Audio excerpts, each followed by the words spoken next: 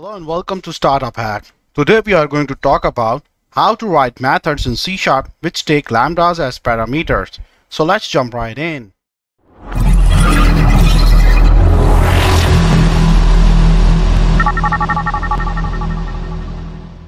Make sure to check out the link down below because we always provide code samples that you can pull down and follow along so you can see in our project. Do you want to earn $100,000 a year? Do you want to become a software developer within just 3 months? With our amazing course and awesome tutors, you never have to worry about getting stuck. We help students to learn skills that companies want to hire. We are Startup Hack. Don't forget to subscribe our channel. So let's get started. Alright, if you are new to C# or ASP.NET Core, you have probably used methods which take lambdas as a parameter, but might not be sure how to write such methods yourself. For example, let's take a configure method from an ASP.NET Core application straight out of the box. Notice how a lambda expression is passed as an argument in the useEndpoints method. How do you write a method like that?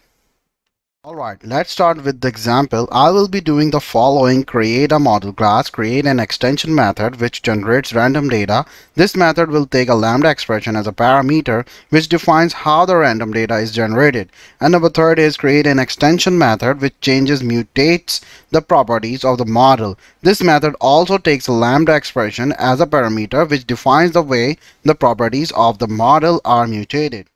So we will be installing package dependencies faker.net. If you are following along, make sure to install the following package.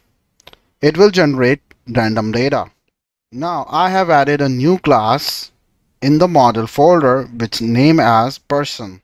Now create another folder and having the class of person extensions which takes person as a parameter.